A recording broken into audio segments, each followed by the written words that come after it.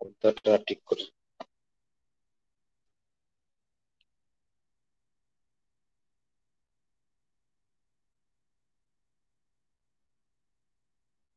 রান্না তো তারা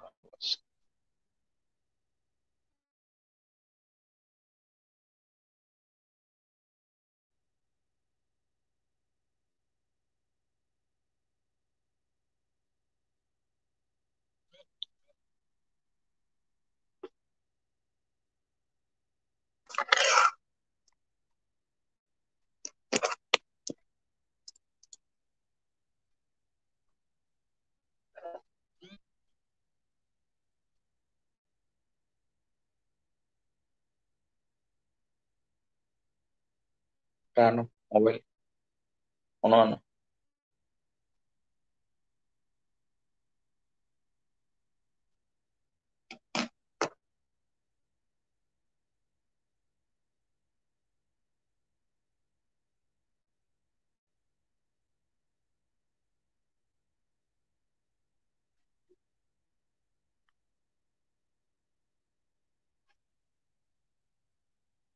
আবার শোনার মতো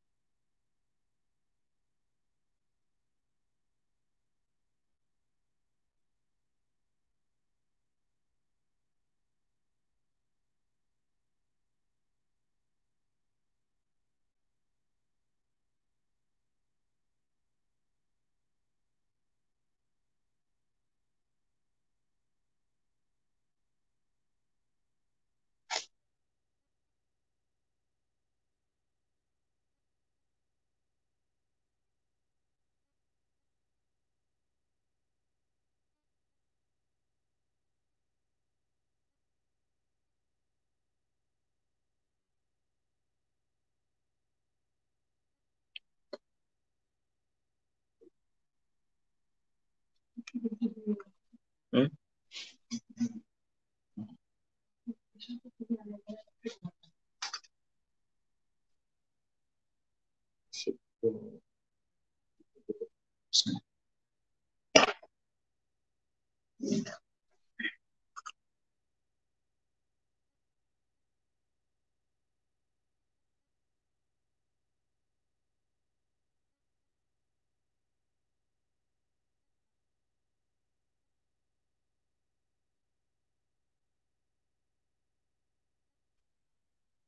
শুনলাম না কিছু, তো কিছু শুনলাম না।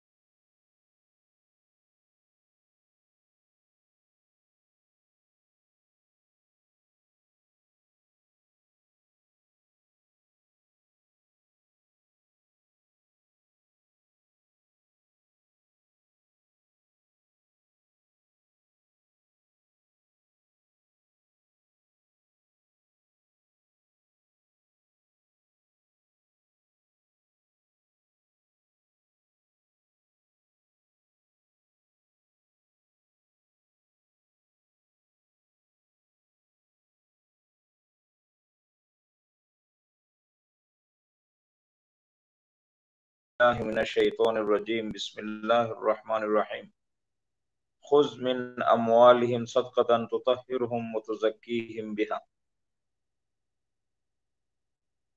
সাদাকাল্লাহুল মাওলানাল আযীম। সম্মানিত শ্রোতা দর্শক, যারা দূরে ও কাছে থেকে দেখছেন এই অনুষ্ঠান, আপনাদের সকলকে অসংখ্য অগণিত ধন্যবাদ, অভিনন্দন জানিয়ে আজকে যাকাত বিষয়ক আলোচনা শুরু করছি। আমরা সবাই জানি যে মহান আল্লাহ রাব্বুল আলামিন আমাদেরকে সৃষ্টি করেছেন তার ইবাদতের জন্য। আল্লাহ পাক রব্বুল আলামিন বলেছেন, ওমা খালাকতুল জিন্না ওয়াল ইনসা ইল্লা লিয়াবুদুন, যে আমি জিন এবং ইনসানকে কেবলমাত্র আমার ইবাদতের জন্য সৃষ্টি করেছি। এবং আমরা যারা নামাজ পড়ি প্রতিদিন, ফরজ, ওয়াজিব, সুন্নত, নফল সমস্ত নামাজের মাঝেই সূরা ফাতিহা পাঠ করি এবং সূরা ফাতিহাতে আছে যে আমরা আল্লাহ তাআলাকে বলি ইয়্যাকা না'বুদু ওয়া ইয়্যাকা নাস্তাঈন, যে কেবলমাত্র আপনারই আমরা ইবাদত করিতেছি এবং করিব, আপনার কাছেই সাহায্য চাইতেছি এবং চাইব। এখানে ইস্তেআনতের উপরে ইবাদতকে মুকদ্দম করা হয়েছে।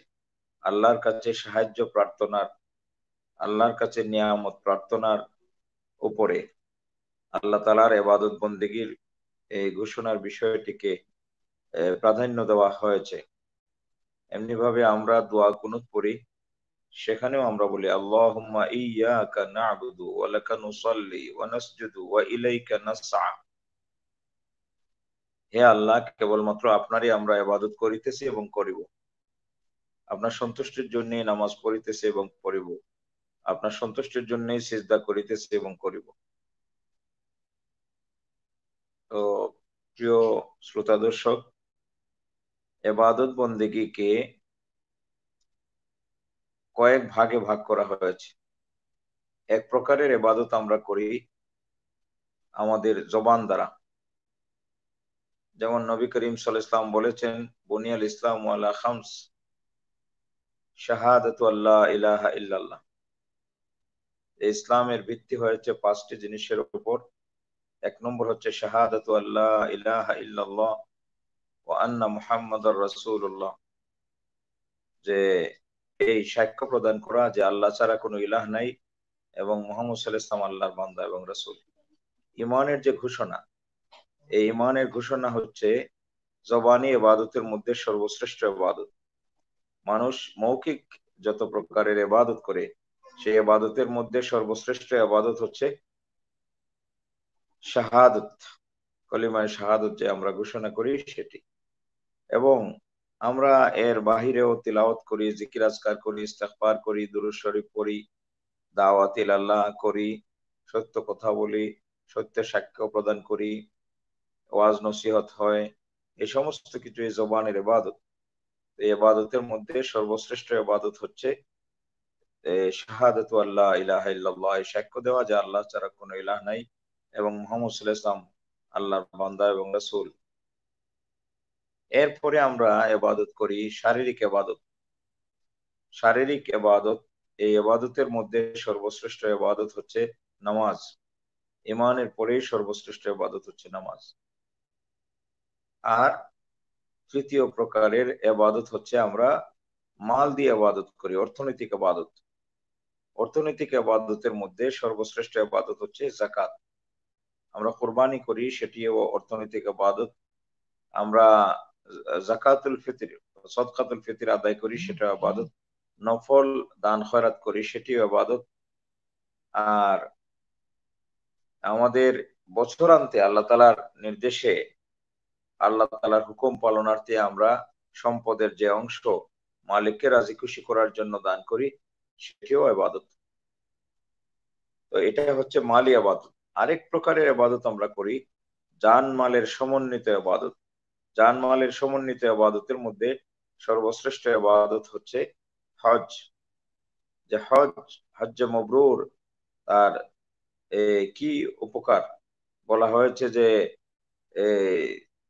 যে যার হজ মকবুল হয়, রাজাকা ইয়াউমিন ওয়ালাদাতহু উম্মু, যে সে তার বাড়িঘরে ফিরে আসে নিষ্পাপ অবস্থায়, যেভাবে তার মা তাকে নিষ্পাপ অবস্থায় প্রসব করেছিলেন, সেই অবস্থায় সে ফিরে আসে। আর 5 নম্বর হচ্ছে আল্লাহ পাক রব্বুল আলামিন আমাদেরকে যে সমস্ত জিনিস সম্পর্কে নিষিদ্ধ করেছেন, যে কথা বলতে নিষিদ্ধ করেছেন, যে কাজ করতে নিষিদ্ধ করেছেন, যে আচরণ উচ্চারণ নিষিদ্ধ করেছেন, এই সমস্ত নিষিদ্ধ বিষয় থেকে বেঁচে থাকা, সেটাও হচ্ছে এবাদত।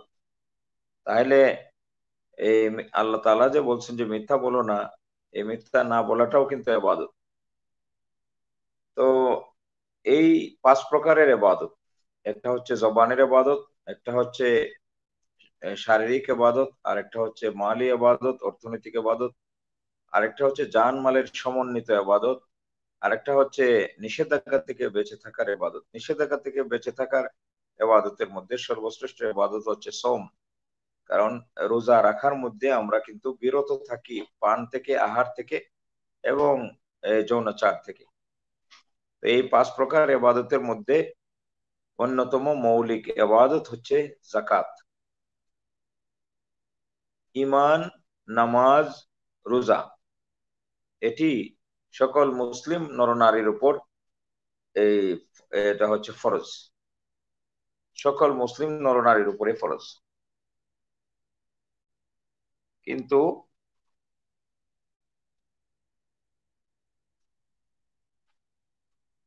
হজ এবং যাকাত সকলের উপরে ফরজ না। হজ এবং যাকাত ফরজ হচ্ছে তাদের উপর যাদেরকে আল্লাহ সম্পদ নামক নিয়ামত দান করেছেন। তবে যার উপরে যাকাত ফরজ তার উপরই হজ ফরজ এরকম না। যার উপরে হজ ফরজ তার উপরই যাকাত ফরজ, দুইয়ের মধ্যে পার্থক্য আছে। নেশাব পরিমাণ মালের মালিক হইলে হজ ফরজ হবে এরকম কথা না। নেশাব পরিমাণ মালের মালিক হইলে যাকাত আদায় করতে হবে, কোরবানি করতে হবে, সদকাতুল ফিতর দিতে হবে। কিন্তু হজ ফরজ হওয়ার জন্য কি পরিমাণ মাল লাগবে সেটি হচ্ছে তার বাড়ি থেকে বায়তুল্লাহ শরীফে যাতায়াত, হজের যে স্থান সমূহ আছে সেই স্থান সমূহে যাতায়াত, এবং তিনি যতদিন বাড়ি থেকে বিচ্ছিন্ন থাকবেন ততদিন তার পরিবার যেন সচ্ছলভাবে চলতে পারে, সেই পরিমাণ সম্পদের মালিক হলে তার উপরে হজ ফরজ। আর যাকাত ফরজ হচ্ছে যিনি মাল নিসাবের মালিক হবেন তার উপরে যাকাত ফরজ। প্রশ্ন হচ্ছে মাল নিসাব কি পরিমাণ হইলে হয়, কি পরিমাণ সম্পদ হইলে আমার উপরে যাকাত ফরজ হবে? এটি যেটা আমাদের দেশে এবং অন্যান্য উলামা একরাম বলে থাকেন সেটি হচ্ছে যে 7.5 তোলা স্বর্ণ অথবা 52.5 তোলা রৌপ্য। সোনা রূপা এটা হচ্ছে সম্পদের একটা, যে সম্পদের পরিমাপ করার জন্য যে এই পরিমাণ স্বর্ণ অথবা তার বাজার মূল্যের সম্পদ যদি আমার কাছে থাকে তাহলে আমি মাল নিসাবের মালিক। এখন প্রশ্ন হচ্ছে যে সেখানে কি আমার বাড়িঘর অন্তর্ভুক্ত হবে, আমার যে গাড়িটা যানবাহন আমি আমি নিজে চড়ি সেটা কি অন্তর্ভুক্ত হবে, আমার ঘরের আসবাবপত্র, আমার ব্যবহৃত জিনিসপত্র, আমার ইলেকট্রনিক্স, আমার যে আসবাবপত্র আছে, পোশাক আশাক আছে, খাদ্যদ্রব্য আছে, সেগুলো কি অন্তর্ভুক্ত হবে? তো আসলে এগুলো জাকাতের অন্তর্ভুক্ত হবে না, এগুলি জাকাত বহির্ভূত সম্পদ। তো প্রথমে আমি নেশাব সম্পর্কে একটু পরিষ্কার করতে চাই যে আপনি 7.5 তোলা স্বর্ণ যদি চিন্তা করেন তাহলে সেটা প্রায় 4 লক্ষ টাকার মতো হয়ে যায়, কাছাকাছি 4.5 লক্ষ বর্তমান বাজার দরে। আর 7.5 তোলা 52.5 তোলা রূপার দাম যদি চিন্তা করেন তাহলে সেটি 45 থেকে 50,000-এর মধ্যে হয়। তাহলে জাকাত কি আমরা এই হিসাবটা কিভাবে বলবো যে 50,000 টাকা হইলে আপনি জাকাত দিবেন, না হলে 4.5 লক্ষ টাকা হইলে জাকাত দিবেন? এটা তো 60 কি 22-এর মতো হিসাব হয়ে গেল। এই জন্য এই ক্ষেত্রে কোনো অস্পষ্টতা নাই, বরং কিতাবে স্পষ্ট করে বলা হয়েছে আনফাউ লিল ফুকারা, যে যেটির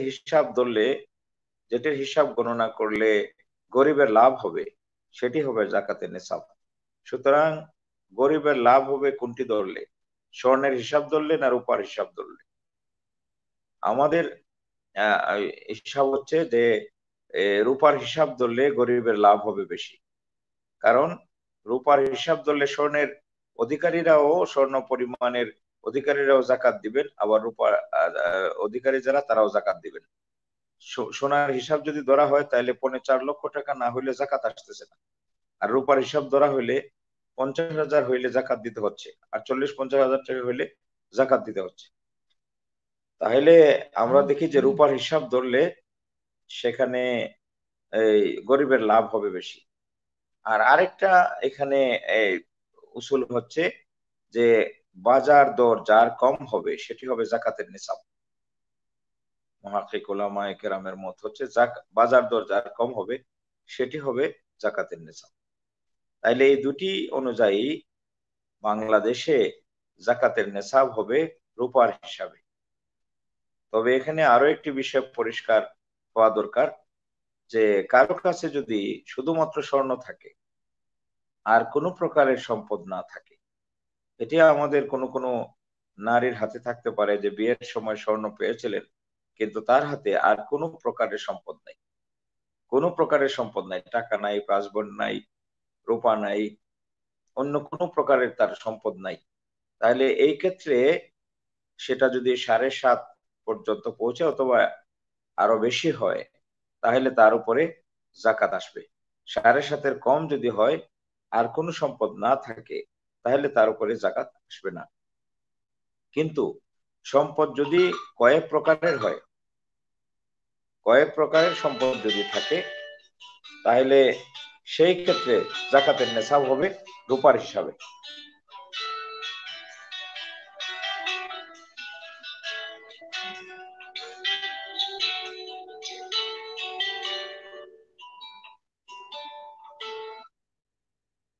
হ্যালো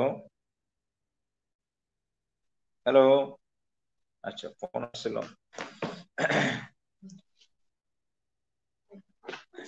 তো যে কথা বলছিলাম যে আমাদের জাকাতের নিসাব কি হবে বাংলাদেশে বা সারা দুনিয়াতে? এখন রূপার দাম কম এবং স্বর্ণের দাম বেশি, তাহলে রূপার হিসাবে হবে জাকাতের নিসাব। আমি বলছিলাম যে শুধুমাত্র যে সময় কোনো মানুষের কাছে যদি স্বর্ণ ছাড়া আর কিছুই না থাকে, তাহলে তার নিসাব 7.5 অথবা তার বেশি হইলে তাকে জাকাত দিতে হবে, এর কম হইলে জাকাত দিতে হবে না।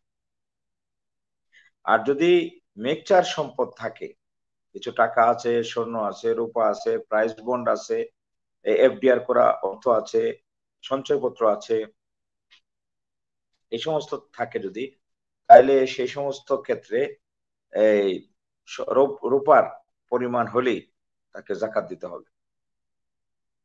তো এটা হলো যে নেসাবের বিষয়ে কথা বললাম। বাকি হলো যে আমরা জাকাত কিভাবে দিব। আমাদের অনেকের কাছে বিষয়টি স্পষ্ট নয়। অনেকে বলেন যে আমার তো স্বর্ণ নাই, তাহলে তো আমার উপর জাকাত আসবে না। আমার তো রূপা নাই, তাহলে আমার উপর জাকাত আসবে না। অনেকে বলেন যে আমার তো ঋণ আছে, তাহলে আমার উপর জাকাত আসবে না। অনেকে বলেন আমার টাকা তো ব্যাংকে এফডিআর করে রেখেছি, তাহলে এই অবস্থায় জাকাত দিলে তো আমার এফডিআর ভাঙতে হবে। এরকম অনেক প্রশ্ন অনেক বন্ধু করে থাকেন। আমি তো পেনশনে আসছি, আমার টাকা এফডিআর করে রাখছি, এখন তো জাকাত দিলে মূলধন থেকে কমে যাবে। তো শয়তান আমাদেরকে আসলে ওই ফকর ফাঁকা বা দারিদ্রতার ভয় প্রদর্শন করে। কিন্তু জাকাত দিলে যেটি হবে যে আল্লাহ তাআলা এই সম্পদের নিরাপত্তা বিধান করবেন, আল্লাহ তাআলা এই সম্পদের মাঝে বরকত দান করবেন, এবং আল্লাহ তাআলা আমার জন্য অনেক রাস্তা খুলে দিবেন, রিজিকের অনেক রাস্তা খুলে দিবেন। ওমাই ইয়াত্তাকিল্লাহা ইয়ারযুকু মিন হাইসু ইয়ারযুকু মিন হাইসু লা ইয়াহতাসিব, যে আল্লাহ পাক রব্বুল আলামিনকে যে ভয় করে, আল্লাহ তাআলাকে যে ভয় করে, আল্লাহ তাআলা তাকে রিজিক দান করেন মিন হাইসু লা ইয়াহতাসিব, তার কল্পনার বাহিরের উৎস থেকে। আল্লাহ তাআলা তাকে রিজিক দান করেন। তো এই জন্য যাকাত প্রদানের ক্ষেত্রে হিসাবটা কিভাবে করা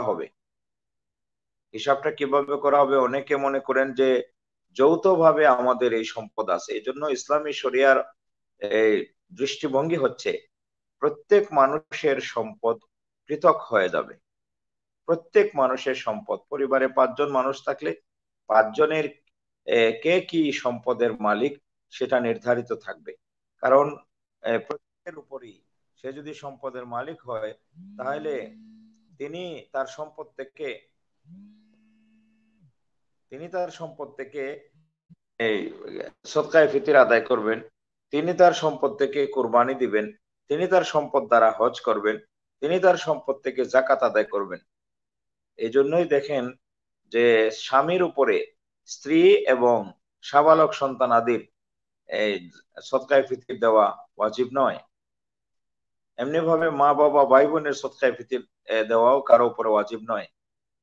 তবে নাবালিগ সন্তান যদি থাকে তাহলে তাদের পক্ষ থেকে সদকায়ে ফিতর দিতে হবে। কেন এই বিষয়টি? ইসলামী শরিয়া চায় যে প্রত্যেকটি মানুষ মালে নিসাবের মালিক হোক এবং তার নিজস্ব সম্পদ থেকে সে সদকায়ে ফিতর আদায় করুক। অর্থনৈতিক ইবাদত প্রত্যেকে তার নিজস্ব সম্পদ থেকে আদায় করুক।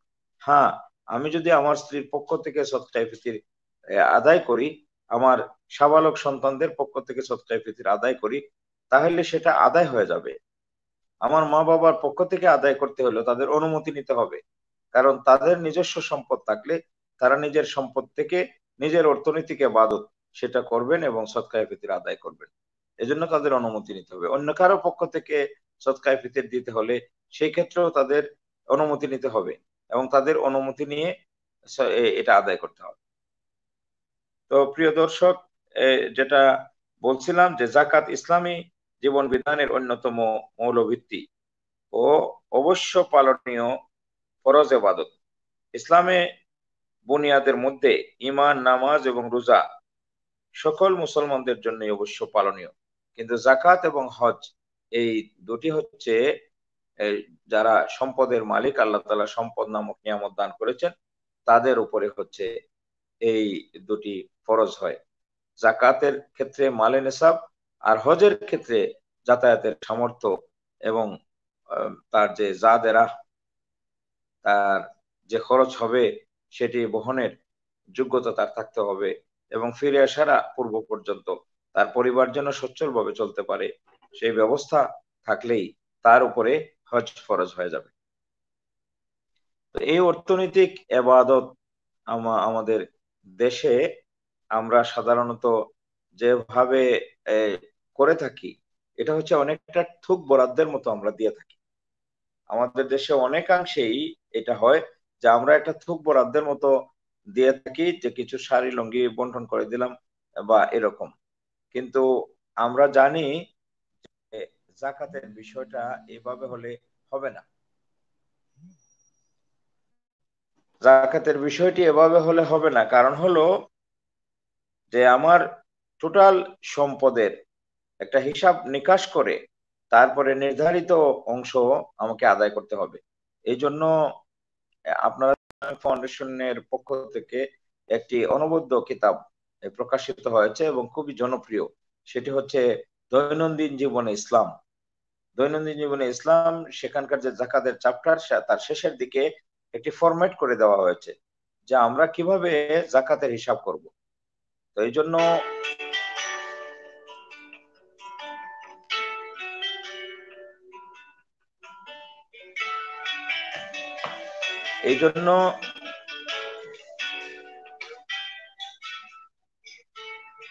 যাকাতের হিসাবের ক্ষেত্রে একটা ফরম্যাট আমি আপনাদেরকে এই মৌখিকভাবে বলি ধারণা পাওয়ার জন্য, যে শুরুতে আপনি জাকাত হিসাবের ফর্ম লিখলেন, তারপরে জাকাতের বছর লিখলেন, জাকাত ইয়ার লিখলেন যে এটা হচ্ছে 1441 হিজরি, আর কোন মাস থেকে আপনি গত বছরে কোন মাসে জাকাত দিছিলেন সেটা লিখলেন।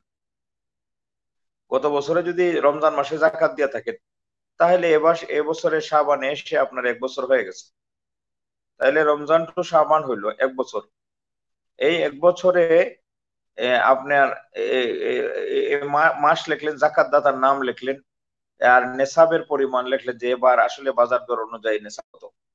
আর তারপরে ক্রমিক নাম্বার কলাম হবে, ক্রমিক নাম্বার, তারপরে সম্পদের নাম, স্থাবর অস্থাবর সমস্ত সম্পদের নাম এখানে চলে আসবে। তারপরে জাকাত বহির্ভূত সম্পদের একটা তালিকা হবে ওই আরেক তৃতীয় কলামে, জাকাত বহির্ভূত সম্পদ। আপনি যে বাড়িতে থাকেন সেই বাড়ির দাম যাই হোক, সেই বাড়ির হিসাব করে আপনাকে জাকাত দিতে হবে না। বসবাসের বাড়ি, সেই বাড়ির দাম যাই হোক, এই বাড়ির মূল্য হিসাব করে আপনাকে জাকাত দিতে হবে না। তারপরে আপনি যে গাড়ি চলেন সেই গাড়ির হিসাব করে জাকাত দিতে হবে না। আপনার যে পোশাকাদি আছে ঘরের পরিবারের মানুষের, এগুলি হিসাব করে জাকাত দিতে হবে না। আপনার ঘরে যে আসবাবপত্র আছে সেগুলো হিসাব করে জাকাত দিতে হবে না। আপনার চেম্বারে যে ইকুইপমেন্ট আছে সেগুলো হিসাব করে জাকাত দিতে হবে না। আর আপনার যে কৃষি জমি আছে এর মূল্য হিসাব করে জাকাত দিতে হবে না। আপনার যদি গাড়ি থেকে রাস্তায় ভাড়া দেন তাহলে গাড়ির মূল্য হিসাব করে জাকাত দিতে হবে না। আপনার কারখানা থাকে সেখানে আপনার মেশিনারিজ আছে, সেগুলি হিসাব করে জাকাত দিতে হবে না। আপনার খাদ্যদ্রব্য আছে সেগুলি হিসাব করে জাকাত দিতে হবে না। তাইলে এগুলি হচ্ছে জাকাত বহির্ভূত সম্পদ। এরপরে আরেকটা, এখন এখানে কলাম বাড়াইতে পারেন, সেটা হলো জাকাত বহির্ভূত সম্পদের মূল্য কত, সেটাও লিখে রাখতে পারেন। এটা লেখার কারণ হলো যে একজন মানুষ আসলে তাকে আল্লাহ তাআলা কত অর্থ সম্পদের মালিক বানিয়েছেন সেটা বোঝার জন্য, যে জাকাত বহির্ভূত সম্পদেরও একটা মূল্য ফেললেন, বাজার মূল্য, এবং সে মূল্য তাতে কত টাকা মূল্যমানের জাকাত বহির্ভূত সম্পদ হয়। তারপরে আপনি আরেকটা কলামে লিখবেন জাকাত যোগ্য সম্পদ। কিসের উপরে জাকাত আসে, সেটা হলো আপনার হাতে যে নগদ অর্থ আছে সেটা জাকাত যোগ্য সম্পদের অন্তর্ভুক্ত। আর আপনার যদি প্রাইস বন্ড থাকে সেটা অর্থমূল্য বহন করে, এজন্য এটা জাকাত যোগ্য সম্পদের অন্তর্ভুক্ত। শেয়ার বাজারে আপনার যদি শেয়ার থাকে তাহলে বর্তমান শেয়ারের মূল্য কত সেটা হিসাব করে এটা জাকাতযোগ্য সম্পদের অন্তর্ভুক্ত হবে। আপনার যদি প্রাইস বন্ড থাকে সেটা জাকাতযোগ্য সম্পদের অন্তর্ভুক্ত হবে। আপনার এফডিআর থাকে সেটা জাকাতযোগ্য সম্পদের অন্তর্ভুক্ত হবে। ব্যাংকে সঞ্চিত অর্থ যদি থাকে তাহলে সেটা জাকাতযোগ্য সম্পদের অন্তর্ভুক্ত হবে। এমনি ভাবে আপনার সঞ্চয়পত্র থাকলে জাকাতযোগ্য সম্পদের অন্তর্ভুক্ত হবে। আর শেয়ার মার্কেটে যদি শেয়ার থাকে সেগুলো এখানে যুক্ত হবে। আপনার যদি ব্যবসা থাকে তাহলে ব্যবসায়ের কাঁচামাল যেগুলো আছে সেগুলোর বাজার মূল্য যা আছে সেটা যুক্ত হবে, এর মধ্যে যুক্ত হবে। আপনার ব্যবসায়িক জিনিসপত্রের যে মূল্য আছে সেটা হিসাব করে সেখানে যুক্ত হবে। এটা অবশ্য ক্রয় মূল্য, আপনার ক্রয় মূল্য হিসাব করলে হবে, বিক্রয় মূল্য না। তো এগুলি হচ্ছে জাকাতযোগ্য সম্পদ। এর বাইরে আপনার যদি স্বর্ণ থাকে সেটা এখানে যুক্ত হবে, রূপা থাকে সেটা এখানে যুক্ত হবে। তো এইগুলি হচ্ছে জাকাতযোগ্য সম্পদ। মনে করেন যে জাকাতযোগ্য সম্পদ এগুলি সমস্ত একত্রিত করার পরে দেখা গেল যে হয়ে গেছে আপনার এই 10 লাখ টাকা। তো 10 লাখ টাকা হয়ে গেছে বা 11 লাখ টাকা হয়েছে, মনে করেন 11 লাখ। 11 লাখ টাকা আপনার দেখা গেল যে আপনি এই 50,000 টাকা আপনার ঋণ আছে, অথবা মনে করেন যে 2.5 লাখ টাকা আপনার ঋণ আছে। 2.5 লাখ টাকা ঋণ যদি থাকে আপনার 11 লক্ষ টাকাতে 2.5 লাখ বাদ দিলে কত হবে? 10 লক্ষ থেকে 2.5 লাখ বাদ দিলে হয়ে হচ্ছে 7.5, 8.5 লাখ হবে। তো 8.5 লাখ টাকা আপনার ঋণ বাদ দেওয়া হচ্ছে জাকাতযোগ্য সম্পদ। এখন প্রশ্ন হচ্ছে যে আপনি মানুষের কাছে আপনারও পাওনা আছে, তো মানুষের কাছে আপনি পান মনে করেন 1.5 লাখ টাকা। তো 1.5 লাখ টাকার মধ্যে 1 লাখ টাকা এমন এক জায়গাতে আটকা পড়ছে যে এই টাকা আপনি পাবেন কি না আপনার মনে সন্দেহ আছে। এই জন্য যে টাকা পাওয়া না পাওয়া সম্পর্কে সংখ্যা আছে সেই টাকার এখন জাকাত দেওয়ার প্রয়োজন নাই। ইসলাম এটাকে সহজ করে দিয়েছে। আর দিন ইউসরুন। তাইলে সন্দেহ আছে, প্রবল সন্দেহ যে আপনি পাইবেন কি পাইবেন না, এরকম একটা অবস্থা। কিন্তু 50,000 টাকা আপনার এটা দৃঢ় বিশ্বাস যে এটা পেয়ে যাবে, এটা মার যাবে না। তাইলে এই 50,000 যুক্ত হবে 8.5 লাখের সাথে, হলো 9 লাখ। তাহলে নিট জাকাতযোগ্য সম্পদ হচ্ছে আপনার 9 লাখ টাকা। এই 9 লাখ টাকার জাকাত আপনাকে দিতে হবে। তাহলে এটার জাকাত কিভাবে হিসাব করবেন? শতকরা 2.5% হিসাবে। 1,02,500। 1,02,500 হইলে 9 লাখ টাকায় 9 দুগুণে 18 আরো 4.5 22.5 লাখ টাকা, এই 22,500 টাকা। 9 লাখ টাকার জাকাত 22,500 টাকা আপনার আসতেছে জাকাত। এই 22,500 টাকা আপনি কোরআন মজিদে 8টি খাতের কথা বলা হয়েছে, ইন্নামাস সাদাকাতু লিল ফুকারা ওয়াল মাসাকিন। 8টি খাতের কথা বলা হয়েছে। সেই 8টি খাতের যে কোনো একটি খাতে অথবা 8টি খাতের 8টি খাতে আপনি এই ব্যয় করতে পারবেন। একজনের জাকাত অনেক লোককে দেওয়া যাবে, আবার কয়েকজনের জাকাত একজনকে দেওয়া যাবে। তবে জাকাত দানের ক্ষেত্রে একটি মাসালা পড়েছি যে একজনকে এত বেশি পরিমাণ জাকাত আবার দিয়ে দেওয়া ঠিক না যে সে নিসাবের মালিক হয়ে যায়। তো যাই হোক, জাকাতের ক্ষেত্রে এই কথাগুলো বললাম। এরপরে আরেকটি বিষয় হচ্ছে যে আমাদের সমাজ ব্যবস্থাতে জাকাতের যে ফরজিয়ত, সে বিষয়টি, সে অনুভূতি এবং সেই চেতনা এখনো পর্যন্ত আমরা জাগরুক করতে পারি নাই। যে জাকাত যে আমাকে দিতে হবে, না দিলে সেটা যে অন্যায়, অপরাধ, এবং আমার মাল যে অন্যের হক মিশ্রিত হয়ে সেই মাল যে দূষিত হয়ে যাবে, এবং জাকাত না দেওয়ার যে শাস্তির সম্মুখীন আমি হব, কঠোর শাস্তির সম্মুখীন হব।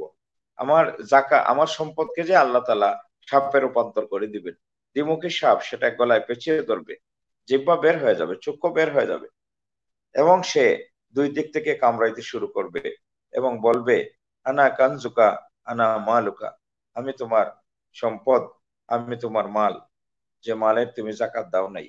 এবং সে দুই দিক থেকে ছোবল দিতে থাকে। এটা হচ্ছে এই মূল বিচারের আগেরই বিচার। এই জন্য জাকাত না দেওয়ার পরিণাম মালের মধ্যে বেবরকতি আনা। জাকাত না দেওয়ার পরিণাম হচ্ছে মানুষের হক সাথে নিজের হককে মিশ্রিত করে ফেলা, নিজের সম্পদকে অন্যের সম্পদের সাথে মিশ্রণ করে এটাকে দূষিত করে ফেলা। তো এই জন্য প্রিয় দর্শক, আল্লাহ পাক রব্বুল আলামিন আমাদের যাদেরকে সম্পদ নামক নিয়ামত দান করেছেন, হিসাব করে করে জাকাত দেওয়া, হিসাব করে করে জাকাত দেওয়া। এরকম না যে থুক বরাদ্দ, ঠিক আছে এবার 20,000 টাকা জাকাত দিয়ে দিলাম, এরকম না। বরং প্রকৃতপক্ষে খাতা কলমে হিসাব করা যে আমার উপর কত টাকা জাকাত আসে, এবং সেই জাকাতের অর্থ জাকাত দাতাদের ঘরে পৌঁছে দেওয়া, এটা হচ্ছে আমার দায়িত্ব। আমাদের দেশে অনেক সময় আমরা পত্র পত্রিকাতে নিউজ দেখি যে প্রচার করা হলো জাকাতের শাড়ি লুঙ্গি বিতরণ করা হবে, হাজার হাজার মানুষ জমে গেল। আমি নিয়ে আসছি 300 শাড়ি লুঙ্গি, কিন্তু মানুষ জমা হয়েছে 20,000। মানুষের পায়ের তলে পিষ্ট হয়ে মানুষ মারা যাচ্ছে। এর দায়িত্ব কে নেবে? গরিব মানুষেরা যদি আমার জাকাত না নেয়, তাহলে সে কিন্তু তার কিন্তু গুনাহ হবে না, কিন্তু আমি যদি জাকাত না দেই তাহলে আমার কিন্তু গুনাহ হবে। প্রিয় শ্রোতা দর্শক, আশা করি আপনারা আমাকে শুনতে পাচ্ছেন। যে তাহলে জাকাত কিভাবে দিব? নিজের বাড়ির সামনে লম্বা লাইন ধরিয়ে জাকাত দিব, আর মানুষ বলবে যে মানুষটা বড় দানশীল। এভাবে করে আমার নেক আমাল নষ্ট হয়ে যেতে পারে। এই জন্য পূর্ব থেকেই জাকাত কত টাকা আসলো, কাকে কাকে জাকাত দিব, আগে তাদের তালিকা করে তাদের বাড়ি ঘরে পৌঁছে দেওয়া, এটা হচ্ছে আমার জিম্মাদারি এবং দায়িত্ব, যাতে কোনোভাবেই লৌকিকতার কারণে আমার ইবাদত নষ্ট হয়ে না যায়। আমার এটা অর্থনৈতিক ইবাদত। প্রিয় দর্শক, আরেকটা প্রসঙ্গে এখানে বলতে চাই যে যে সমস্ত ভাই বন্ধুরা শাড়ি এবং লুঙ্গি দিয়ে থাকে, তো গরিব মানুষ যারা লাইনে দাঁড়াইতে পারে তারা অনেকেই শাড়ি লুঙ্গি পায়। শাড়ি লুঙ্গি পায়, এখন একাধিক শাড়ি লুঙ্গি সে পেয়েছে, সেগুলি তার দরকার নাই, বরং তার দরকার হচ্ছে 2 বেলা খাবার। তার ঘরে খাবার নাই। এখন যে আপনারা জানেন যে লকডাউন চলতেছে, মানুষের বিশেষ করে দিনমজুর যারা, বিশেষ করে নির্ধারিত আয়ের মানুষ যারা, তাদের আয় বন্ধ হয়ে গেছে, যে কারণে তাদের ঘরে কিন্তু একান্ত খাবারের অভাব দেখা দিয়েছে। সরকারিভাবে দানশীল মানুষের পক্ষ থেকে, বিভিন্ন সংস্থা সংগঠনের পক্ষ থেকে বিভিন্ন ত্রাণ বিতরণ হচ্ছে, কিন্তু আমাদের মনে রাখতে হবে এই দেশে 17 কোটি মানুষ, এর মাঝে নিম্নবিত্ত মধ্যবিত্ত শ্রেণীর এখনই নাভিশ্বাস উঠেছে। তো এই অবস্থাতে আমি যদি এলান করি যে শাড়ি লুঙ্গি দেওয়া হবে, মানুষ শাড়ি লুঙ্গির জন্য আমার বাসা সামনে ভিড় করলো, আর যে শাড়িটা আমি 500 টাকা কিনেছি, সে তার ওষুধ কেনার জন্য, তার ছেলের ভর্তির ফি দেওয়ার জন্য, তাকে বই কিনে দেওয়ার জন্য সেই শাড়িটা বিক্রি করে দিল 300 টাকা। প্রশ্ন হইল, আমার আপনার জাকাত আদায় হইল কত টাকা? আমি তো 500 টাকা কিনেছি, দিয়েছি, কিন্তু সে যাকে দিয়েছি সে উপকার পেল 300 টাকা। এই জন্য উত্তম হচ্ছে, আজকেও সেই মাসালা পড়েছি, উত্তম হচ্ছে যে আমাদের জাকাতের ক্ষেত্রে নগদ অর্থ দেওয়া। তাহলে তার যেটা প্রয়োজন হবে, এরকম কোনো মানুষের হইতে পারে যে তার পরিবারের একজন মানুষ হসপিটালে, সে ক্লিনিকে ভর্তি হয়েছে, ক্লিনিক থেকে তাকে ছাড়িয়ে আনতে পারতেছে না অর্থের জন্য। এই জন্য আপনি শাড়ি লুঙ্গি দিলে এটা তার কাজে আসবে না, বরং পয়সা দিলে সেটা তার কাজে আসবে। এই জন্য জাকাতের ক্ষেত্রে নগদ অর্থ প্রদান করা। তার খাবারের দরকার হলে খাবার কিনবে, পোশাকের দরকার হলে পোশাক কিনবে, তার বাচ্চার বইয়ের দরকার হলে বই কিনে দিবে, ফি দেওয়ার দরকার হলে ফি দিবে, চিকিৎসা খরচ মেটাবে, এইগুলি তারা করতে পারবে নগদ অর্থ দিলে। এই জন্য ওলামায়ে কেরাম উৎসাহিত করেন যে আসলে জাকাতের ক্ষেত্রে নগদ অর্থ প্রদান করেন। তো এটা ছিল একটি বিষয়। আর একটা ছিল যে 5 টাকা 10 টাকা করে দিয়ে আমরা তো মসজিদের সামনে কবর জিয়ারতে গেলাম, সেখানে আমরা এই বন্টন করলাম, কিন্তু 5 টাকা 10 টাকা করে দিয়ে আসলে দারিদ্র বিমোচন সম্ভব না। জাকাতের অন্যতম একটি লক্ষ্য হচ্ছে দারিদ্র বিমোচন। এই জন্য এই ক্ষেত্রে আল্লাহ তাআলা যাদেরকে অঢেল সম্পদ দান করেছেন, তারা একটা বিষয় চিন্তা করতে পারেন। আমি একটা উদাহরণ হিসাবে প্রায় বলে থাকি যে মৌলভীবাজার জেলাতে একজন আমার অত্যন্ত শ্রদ্ধেয় মানুষ ছিলেন, তিনি ইন্তেকাল করেছেন। আল্লাহ তাআলা তার দরজাতকে বুলন্দ করুন এবং তাকে ক্ষমা করে দিন। মেজর মতিন সাহেব রাহিমাহুল্লাহ, তিনি আমাদের দেশের ডিজিএফআই এর প্রতিষ্ঠাতা কালীন সময়ে ভূমিকা রেখেছিলেন, সেনাবাহিনীতে ছিলেন। তো তিনি রিটায়ারমেন্টে আসার পরে অনেক ভালো কাজের সাথে তিনি যুক্ত হয়েছিলেন। এর মধ্যে একটি কাজ ছিল যে তিনি একটি প্রতিষ্ঠান করেছিলেন, কারিগরি মাদ্রাসা। সেখানে ভাষা শিক্ষা দেওয়া হইতো যুবকদেরকে, এবং মেশিনারি ছিল যাতে করে তারা গাড়ি ইঞ্জিনিয়ারিংটা এটা শিখতে পারে, আর তাদেরকে ড্রাইভিং শিক্ষা দেওয়া হতো এবং তাদেরকে ভাষা শিক্ষা দেওয়া হতো। আর এই কাজটা উনি করতেন জাকাতের অর্থ দিয়ে। তো যে সমস্ত গরিব পরিবারের ছেলেপেলেরা উচ্চশিক্ষার দিকে যেতে পারে নাই, তাদেরকে ধরে ধরে এনে তিনি জাকাতের অর্থ দিয়ে তাদেরকে এই প্রশিক্ষণ দিতেন, এবং এরপরে জাকাতের অর্থে তার পাসপোর্ট করে তাকে বিদেশের ভিসা ধরিয়ে বিদেশ পাঠিয়ে দিতেন। এভাবে করে আমি তার অভিজ্ঞতা শোনার সুযোগ হয়েছে যে বহু পরিবারকে তিনি সচ্ছলতার দিকে উঠিয়ে নিয়ে আসছেন। এই জন্য শ্রোতা দর্শক বন্ধুরা যারা কথা শুনছেন, আমরা পরিকল্পিতভাবে এই জাকাতের বিষয়টিকে নিতে পারি, পরিকল্পিতভাবে জাকাত বন্টনের বিষয়ে যেতে পারি, এবং সামষ্টিকভাবে জাকাত দেওয়া। এটা আপনারা জানেন যে বাংলাদেশ সরকারের ধর্ম বিষয়ক মন্ত্রণালয়ের একটা জাকাত ফান্ড আছে, ইসলামিক ফাউন্ডেশন, সেটি পরিচালনা করে থাকে। তো সেখানে আপনার বেশ কিছু ভালো ভালো কাজে এই জাকাতের অর্থ যা উঠে, সেটা যেমন যে জেলাতে যত টাকা উঠে তার 70% টাকা ওই জেলাতেই ব্যয় করা হয়। এবং সেখানে এই অনেক মেয়েদেরকে, অসচ্ছল পরিবারের মেয়েদেরকে এনে দর্জি বিজ্ঞান শিক্ষা দেওয়া হচ্ছে, সেলাই শিক্ষা দেওয়া হচ্ছে, এবং তাদেরকে এই অর্থেই প্রশিক্ষণ দেওয়া হচ্ছে, এই অর্থ দিয়েই তাদেরকে আবার সেলাই মেশিন কিনে দেওয়া হচ্ছে। এতে করে একটা পরিবার, একেবারে অসহায় পরিবার, আমি তাদের বেশ কিছু জনের সাক্ষাৎকার এই নেওয়ার সুযোগ হয়েছে, যে আমাদের ইসলামিক মিশনে 3 মাসের ট্রেনিং তারা নিয়েছেন এবং তাদের সকলকেই একটা করে সেলাই মেশিন জাকাতের অর্থ দিয়ে কিনে দেওয়া হয়েছে, এবং এই মেয়েরা আগে যারা এই ট্রেনিং নিয়েছেন এবং কাজ শুরু করেছেন তারা বলেছেন যে এখন আমাদের আর অন্যের কাছে হাত পাততে হয় না। তো এরকম ভাবে ছেলে বা মেয়েদেরকে অসচ্ছল পরিবারের ছেলে বা মেয়েদেরকে একটা কিছু শিখিয়ে, ইনকাম জেনারেট একটা কিছু শিখিয়ে দিয়ে আমরা কিন্তু দারিদ্র বিমোচনে ভূমিকা রাখতে পারি। আপনারা জানেন যে অতি দারিদ্র বিমোচনের ঘোষণা আছে জাতিসংঘের। এসডিজি তে বলা হয়েছে, এমডিজি তে বলা হয়েছিল। মিলেনিয়াম ডেভেলপমেন্ট গোল অথবা সাস্টেইনেবল ডেভেলপমেন্ট গোল, সেখানে আমাদের অতি দারিদ্র বিমোচনের দিকে যেতে হবে এবং এর জন্য আমাদের কাছে আল্লাহ প্রদত্ত অর্থনৈতিক সিস্টেম হচ্ছে যাকাত।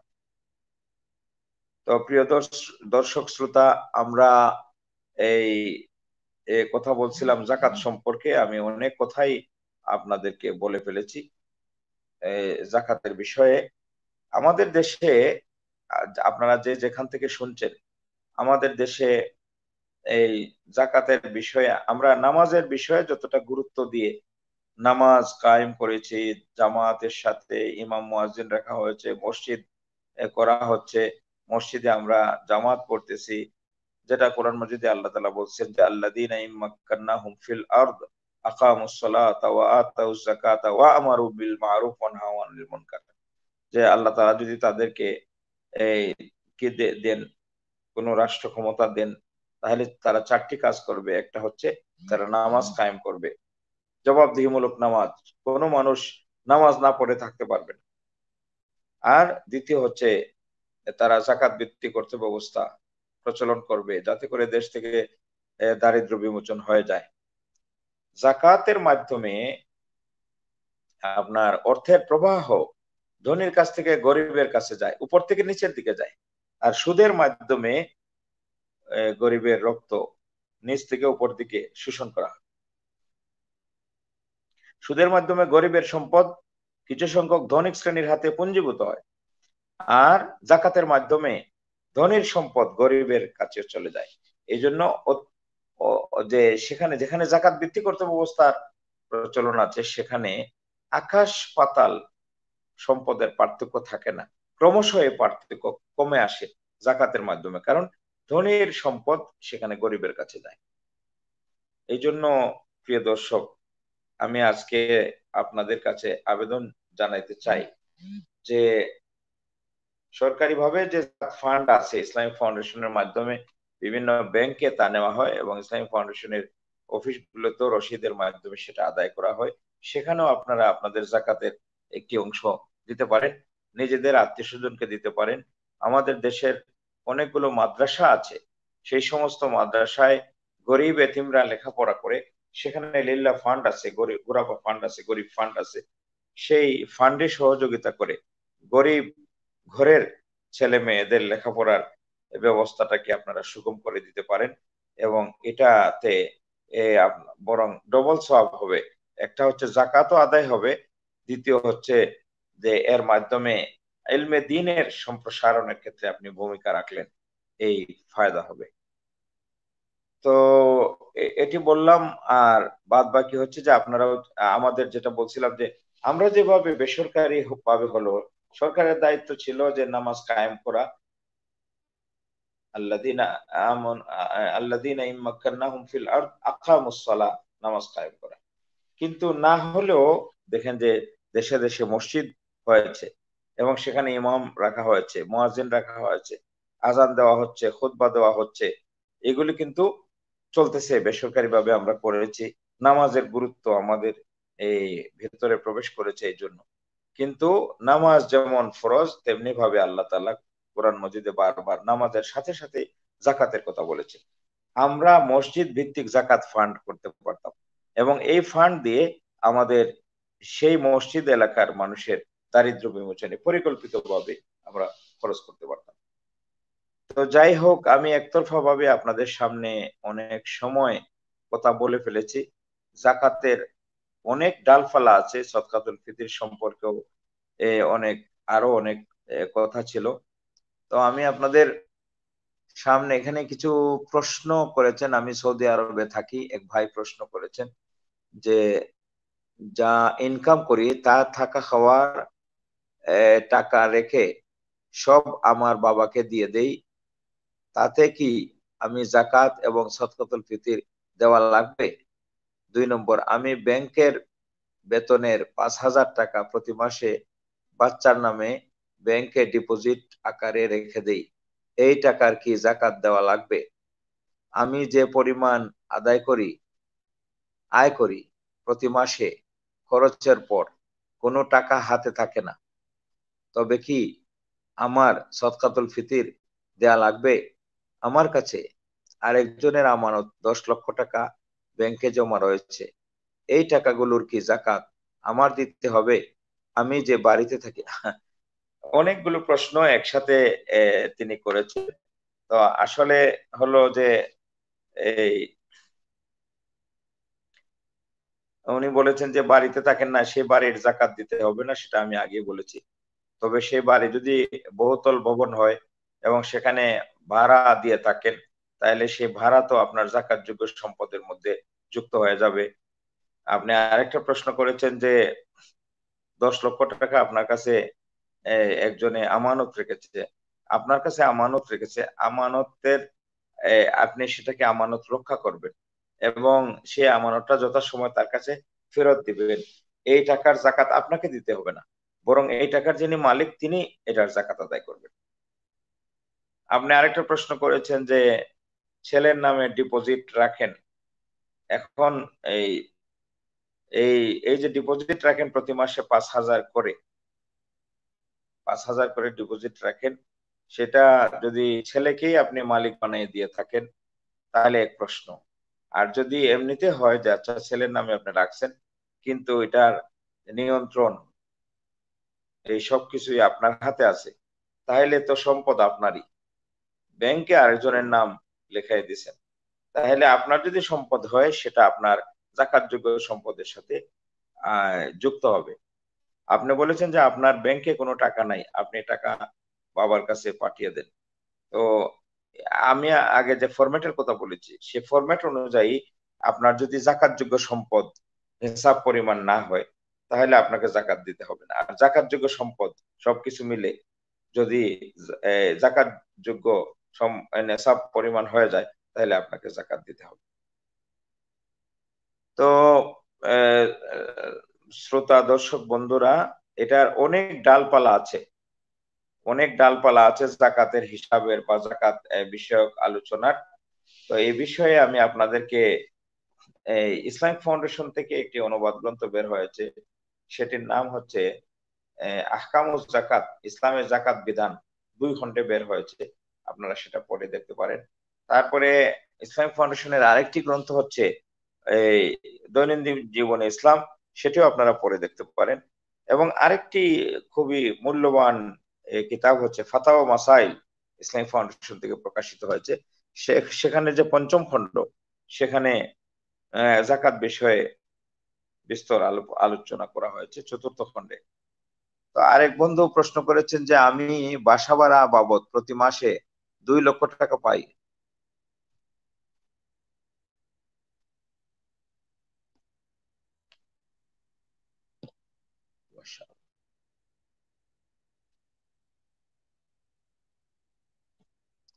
যে প্রশ্ন করেছেন যে 2 লক্ষ টাকা পান বাসা ভাড়া বাবদ, বাকি প্রশ্নটা আমি দেখতে পাই নাই।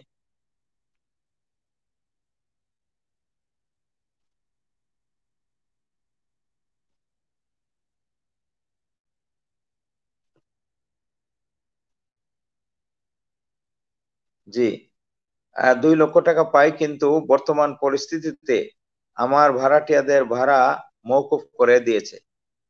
বর্তমান পরিস্থিতি কোথায় যাবে তা বুঝতে পারতেছি না। 3 লক্ষ টাকা আমার কাছে আছে, যা দিয়ে আমি নিজের কোনোভাবে আগামী 2-3 মাস চলতে পারবো। তাহলে কি আমাকে জাকাত দিতে হবে? জাকাত দিতে হবে।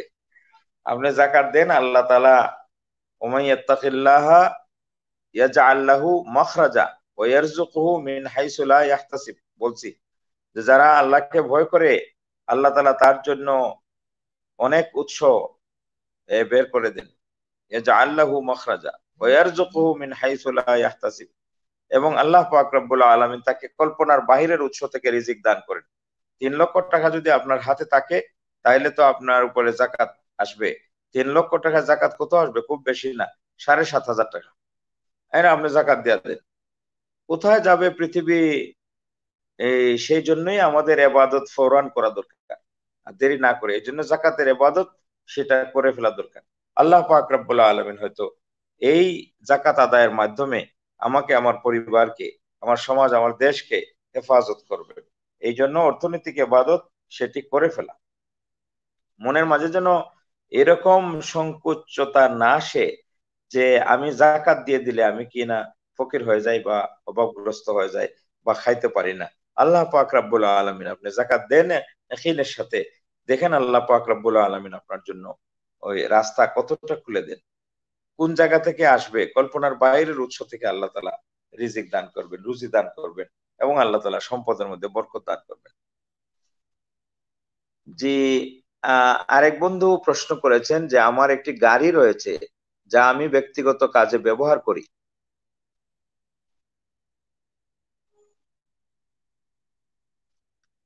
আমি ব্যক্তিগত কাজে ব্যবহার করি। এটি আবার ব্যাংক থেকে কিনা।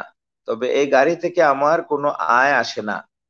আর মাসের চাকরির বেতন থেকে গাড়ির কিস্তি পরিশোধ করি এবং মোটামুটি আমার ব্যক্তিগত খরচ পরে আর কোনো টাকা হাতে থাকে না। তাহলে কি আমার জাকাত এবং সদকাতুল ফিতর দেওয়া লাগবে? বিষয় হলো যে আপনি যে গাড়িটা কিনেছেন, সেই গাড়ি যদি আপনি এই ব্যক্তিগতভাবে এ যাতায়াতের জন্য ব্যবহার করেন, তাহলে তো এই গাড়ির উপরে জাকাত আসবে না।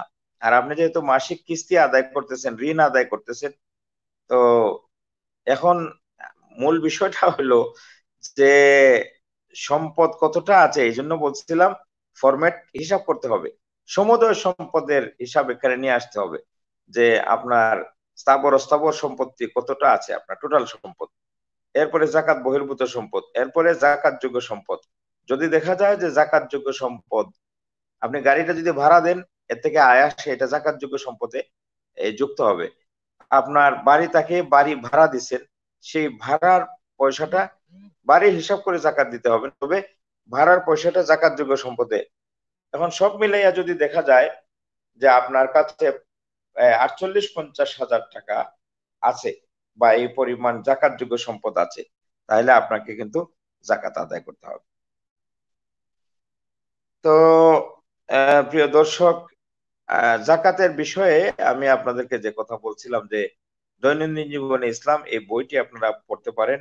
তারপরে ফাতাওয়া ও মাসাইল ইসলামিক ফাউন্ডেশন থেকে 6 খণ্ডে বের হয়েছে। এই সেটা আপনারা পড়তে পারেন। আরেকটি কিতাবের নাম বলছিলাম আমি, আহকামুজ যাকাত, ইসলামিক ফাউন্ডেশন থেকে বের হয়েছে। আর এর বাহিরেও পাওয়া যায়। সে আল্লামা ইউসুফ আল কারাজাউই দামাত বরকাতুহুম, আরব বিশ্বের অন্যতম শ্রেষ্ঠ আলিম, তিনি লিখেছেন। এটা আরবি থেকে বাংলা হয়েছে, আপনারা সেটিও পড়ে দেখতে পারেন। এর বাহিরেও আমাদের হক্কানি উলামায়ে কেরাম জাকাতের বিষয়টাকে অনেক সুন্দর করে লিখেছেন। আর একটা মৌসুয়া বের হয়েছে ইসলামী আইন গবেষণা কেন্দ্র থেকে, সেখান থেকে 6 খণ্ড বের হয়েছে। সেখানেও জাকাতের বিষয়টাকে অত্যন্ত সুচারুরূপে, বরং যারা গবেষণা করেন তাদের জন্য সুন্দরভাবে উপস্থাপন করা হয়েছে। তো যাই হোক, এটি হচ্ছে আমাদের অর্থনৈতিক ইবাদত। আমাদের দায়িত্ব হবে আমাদের বাড়িতে, আমাদের দরজার সামনে গরিব মানুষের প্রদর্শনী না করে, বরং তালিকা করে ঘরে ঘরে জাকাত পৌঁছে দেওয়া। আমি এখানে আরো একটি বিষয়ে দৃষ্টি আকর্ষণ করতে চাই। আমরা যারা এই দেশে সম্পদের মালিক, আমাদের এই আত্মীয় স্বজনের মধ্যে একান্ত নিকট আত্মীয়দের মাঝেও কিন্তু গরিব থাকতে পারে। এই জন্য আপন ভাই বোন, তাদেরকে আপনি জাকাত দিতে পারবেন যদি জাকাতের হকদার তারা হয়। কিন্তু এই ক্ষেত্রে আমি তোমাকে জাকাত দিচ্ছি এই কথা স্পষ্ট করে বলার দরকার নেই। আপনার নিয়তে যদি থাকে, বাস আপনি জাকাত দিলে জাকাত আদায় হয়ে যাবে। তাকে যদি বলেন যে তোমাকে আমি জাকাতের টাকা দিছি, তাহলে এই কথাটা শুনে তার মনে কষ্ট লাগতে পারে। এই কষ্ট তাকে দেওয়ার দরকার নেই। সুতরাং আপনি তাকে, আপনার নিয়তে আছে জাকাত, কিন্তু আপনি তাকে দিতে পারেন এইভাবে করে। তো চলুন আমরা এই সুন্দরভাবে, আমাদেরকে আল্লাহ তাআলা যাদেরকে সম্পদ নামক নিয়ামত দান করেছেন, আমরা সেই সম্পদ থেকে আমাদের জাকাত আদায় করি, সদকাতুল ফিতর আদায় করি। এবং সদকাতুল ফিতরের ক্ষেত্রে সবাই আটা এবং গমের মধ্যে না আসে, জব, খেজুর, কিশমিশ এবং পনিরের মূল্যে অথবা পনির দিয়া, কিশমিশ দিয়া, খেজুর দিয়া আমরা জাকাত দেওয়ার চেষ্টা করি। মহান আল্লাহ আমাদেরকে তৌফিক দান করে। প্রিয় শ্রোতা দর্শক, অনেকক্ষণ যাবত আমি আপনাদের সামনে কথা বলেছি, আর এই কথা রমজানের রাত, আরো কিছু মামুলাত আছে, আরো কিছু কাজ আছে এবং সারা দিন শেষে ক্লান্তিও আছে। আপনারা যে যেখানে আছেন সবাই ভালো থাকুন, সুস্থ থাকুন, নিরাপদে থাকুন। করোনায় আক্রান্ত পৃথিবীতে বাংলাদেশে আমরা যেন সুস্থ থাকতে পারি, নিরাপদে থাকতে পারি। আমাদের পরিবার পরিজন নিয়ে আপনাদের কাছে আমি দোয়া চাই, আপনারা আমার জন্য দোয়া করবেন, আপনাদের জন্য আমরা দোয়া করি। সুস্থ থাকুন, ভালো থাকুন। আর এই বলেই আমি আজকের মতো আপনাদের যদি আশা ইচ্ছা থাকে বা আপনাদের ভালো লেগে থাকে, তাহলে হয়তো আরো একদিন এই বিষয়ে কথা বলা যাবে। জাকাতের বিষয়ে আরো অনেক কথা বলার আছে।